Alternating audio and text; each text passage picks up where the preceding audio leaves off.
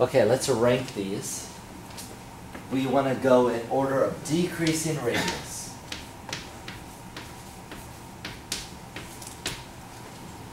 Okay, let's just do the neutral ones first. Those are the easiest. Which one's smaller, bromine or selenium?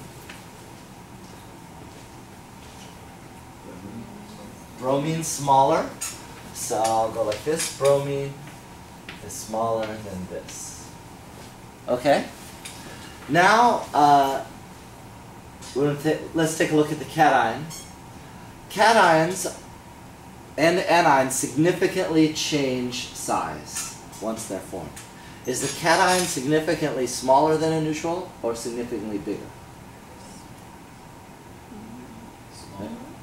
Yeah, cations are significantly small.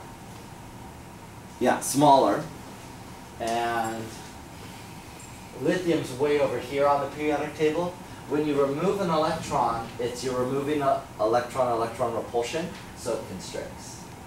If you add an electron to become an anion, it adds in new, unseen before, electron-electron repulsion, so it gets much bigger.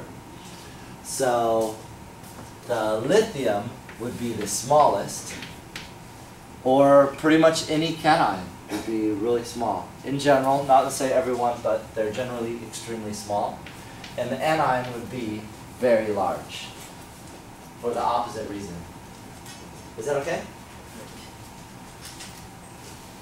So in general, you're going to rank the cations as the smallest, and then the neutrals, you just follow the same pattern of radius, and then the largest one, the anions, you're going to put as the largest.